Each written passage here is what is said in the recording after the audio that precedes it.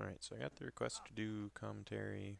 I guess we'll try it out. We'll see how it goes. I don't know how much I have to say, really, but might as well. You can see in this one, I jumped into a Sprite world, and lots of other folks were already headed in, so I knew it would be a fun time and a good chance to do a bit. So, here we go.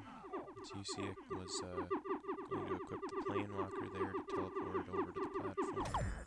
Didn't need to do it, people already ran there. Ah yes, the tricky X crossing pattern, you gotta look out for that. I believe I have a previous video where I suffered a death due to that. Alright, now I've got a video of my warrior going against Oryx. It's always fun to boost right away once we get into the chamber. In this case, I plan just to teleport ahead to somebody. That worked out okay. You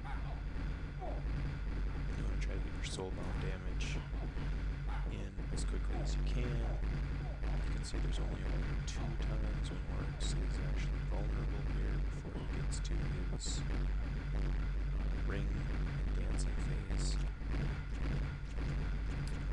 There, that white weak is actually new in the 119 build, so that's a fun new challenge. You can see the amount of damage we're actually doing to Oryx is significantly decreases. And ouch, I took a bit of a hit there, suffered a leg spike, and went through those white blobs. Not too bad. Don't normally take a lot of damage to Oryx if I can help it. And the artifact phase, and over. And that was pretty easy. We did have a lot of pretty powerful players in. Yeah, but that's about average for when Oryx gets defeated in the evenings.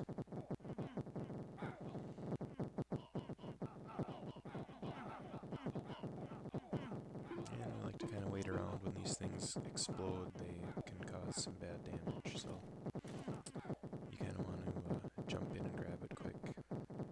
Alright, so this next one, final part here, do a quick dash through Godlands, past those Medusas, head towards the Phoenix Lord. This is pretty sweet. Took a couple hits of about -6, but that was not too bad. Didn't quite do as well there. Got a couple, got part of a shotgun there on the weak attack from the Phoenix Lord Reborn, but overall not too much damage overall taken. That was pretty exciting.